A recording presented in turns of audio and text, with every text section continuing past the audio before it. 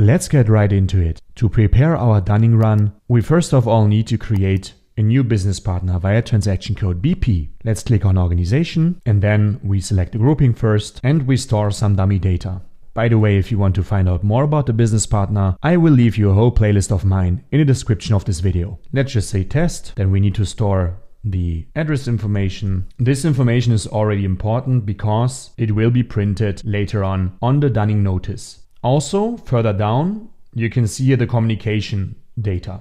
So the communication language is particularly important because this is also the language in which the dunning notice will be printed later on. If there is no language maintained over here, then the dunning program will take the language of the associated company code. For now, this is fine. We can save and you can see the business partner was created. Let's go into the change mode again. And now we select the business partner role called FI customer. This one over here. Then we navigate to the company code. In my system, this is already pre-filled. In your system, you click on company codes, create, insert your company code, and then select customer over here and click on adapt. Now we need to fill at least the reconciliation account. And then we go into the customer payments transaction tab because over here we need to state our terms of payment. Let me choose those terms of payment over here, click on enter. This field is of utmost importance already because based on this field, the system will calculate when the payment is due. As you can see, pay immediately without deduction. And this will also determine, amongst others, when an open item is overdue. So meaning that once we bill our customer, some days have to pass before we can even dun the customer. And this depends, amongst others, on the terms of payment. I will explain you the other fields in a second. Now we go to the customer correspondence tab. And over here, we need to provide a dunning procedure. So my dunning procedure is called 0001. And as you can see, 4-level dunning notice every 2 weeks. This means that if an open item for our customer is overdue and we execute a dunning run, then this open item will be done the first time with a certain fee. After 2 weeks, if it's still due, it will be done a second time with another fee, and so on up until 4 times. Over here you can see a dunning block. This would mean that if we set this indicator over here, then the customer or our business partner, to be precise, won't be done even though items of this business partner might be overdue. The next indicator, called dunning recipient, we only set if we want the dunning notice to be sent to a deviating business partner. So let's say our business partner is a huge company we are interacting with. We want to dun one of the subsidiaries, but the customer told us that if we dun him, then we need to send the dunning notice to the headquarters. So here we could insert another business partner, to be precise. Last dunning notice, this will be filled by the system automatically. So the system will store here the last date on which a dunning notice was sent to this customer. Legal dunning procedure. Here the system would insert a date on which the last legal dunning procedure was conducted. So the legal dunning procedure would be something like, if this open item of the customer is overdue for a long time and we have sent many reminders and many dunning notices, but the customer still does not react, then this could turn into a legal process and the date of the legal process will be inserted over here. Then you can see the dunning level. This is also set by the system. So as I told you, if we done the first time, then a 1 is set over here. If we done the second time, it's 2 and so on. The dunning clerk is also important. This will be the person responsible for the dunning notice on our side. So I will just insert CP over here. So this normally is a person. And if there is nothing set over here, then the system will take the entrance from the correspondence accounting clerk over here. So these data. And this will also be printed later on the dunning notice. Okay, the grouping key can be used if we want several open items of our customer to be grouped together in one dunning notice. So meaning that normally we dun our customer per open item. However, with this group key, we could say that if there are 5 overdue items of our customer, then we will send one dunning notice comprising all the 5 open items. And the system identifies open items that should be done together via this grouping key if necessary. For now, this is fine. Okay, that's basically it. Now let's click on save. You can see changes have been saved. So far for the master data. Now we can create a customer invoice to create our open item for the dunning notice. So we take this number over here, our customer number, and then we go to /n FP70. Over here, we insert our customer number, and now we will set the invoice date to a date in the past, so that we are artificially stating now that the item will be overdue. You can see invoice date last month, posting date. Now before we fill any other fields, it's time to explain you briefly how the system will determine whether an open item is dunnable or not. So as you have seen before, let me just go to /OBP again for a second. Let's open our business partner, and in the finance role for the customer, we have filled the dunning procedure. So you can see here the determination of dunnable accounts. First, the dunning program checks the accounts, so our business partner, and then the items. So for the business partner, it checks the dunning procedure, in our case 0001, and also it checks here the last dunning notice, but this is filled by the system. Okay, and then it also checks whether a dunning block was set or not. This is for the master data. So far, so good. If we go now back to our customer invoice, let me just insert here the amount, calculate tax and the tax rate. You can see a warning message. Let's just hit on enter. And this you can now see over here. The open item is overdue according to the issue date, the base date, the terms of payments, and grace date. So the issue date is already in the past. Also, the base date, as you can see here, baseline date, is set to last month, and the payment terms here are determined via this baseline date set over here. Also, the baseline date could derive from other values. As I have explained you in another video, I will leave you the link in the description of this one. It's about the payment terms.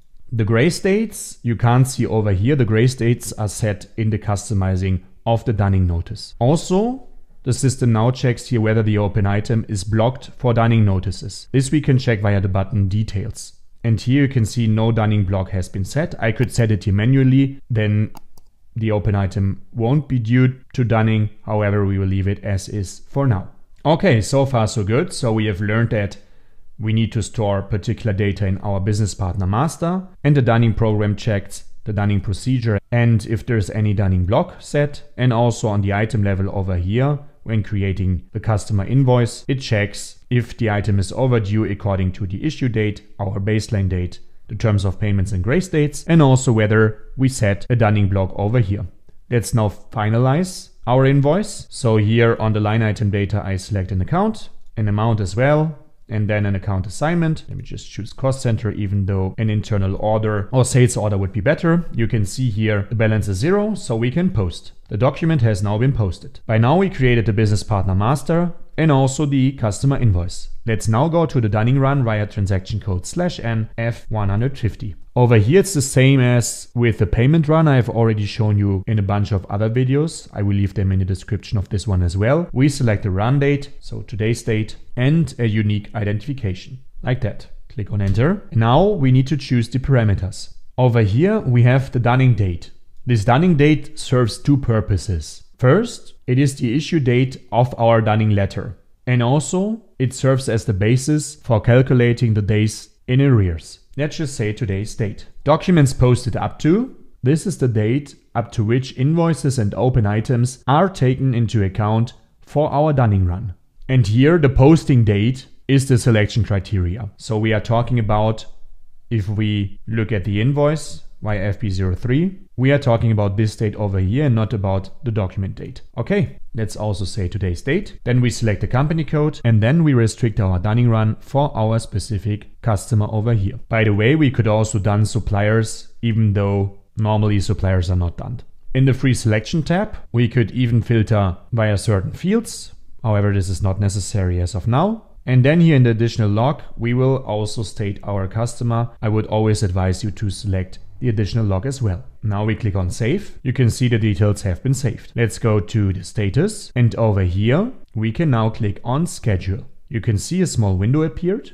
Here we can select the start time and date, or we can say start immediately. And then in the printout we could say dunning print with scheduling already, but I would not advise you to do so, because in the end, when the system processes the dunning run, we can still manually edit the dunning run. However, if we click on dunning print with scheduling, then the print is immediately being processed. So I would not advise you to set this. Let's click on dispatch. You can see the job is now running, and you can see one dunning notice generated, of which one are to be sent. Before we now print our dunning notice, some more remarks. You already know how the open items for dunning are determined. However, now let's talk about the processing of the items themselves. So you can see here, once the dunning program has determined which open items are to be done, it processes each account as follows. Does the customer or vendor have a debit balance with regard to overdue items and all items? So meaning that we could even have a business partner with whom we interact in both directions. So it could say that we have like 10,000, let's say euro, that we want from our customer. However, on the vendor side, we are owing the vendor, who is also our customer, 15,000. So this would mean that in the end, he must pay us 10,000, but we must pay 15,000. So this means that we would have a debit balance and we can't just simply dun this business partner. This would be this point over here. Then the next one, do the total dunning amount and its share of all open items exceed the minimum amount and the percentage limit of the dunning level of the dunning procedure. So this means that in the dunning customizing, we can actually say that if the open items of our customer have a total amount of, let's say, 10 euro, then we won't dun this customer.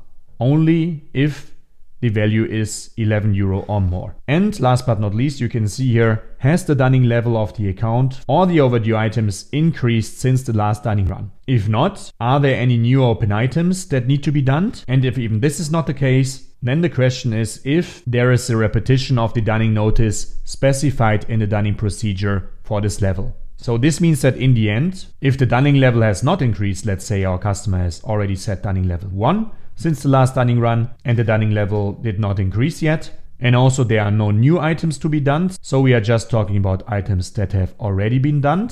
And also there's not set in customizing for this dunning procedure that a new dunning notice should be sent even though the dunning level did not increase, then this account will not be done in the end. Okay, after all these checks, this account will be released for dunning and the next account is checked in the same way and so on. So far so good. We can always inspect here the log and here you can see what the system has done in the end and what the system has checked. This is also important to look for errors. And now we can actually say dunning printout over here. Now we say it's okay, start immediately. You need to select an output device and then press on print. You can see dunning job was scheduled successfully. You can now see over here one dunning notice printed. And now you may ask yourself where we can inspect this dunning notice. Therefore we navigate to /o SP01.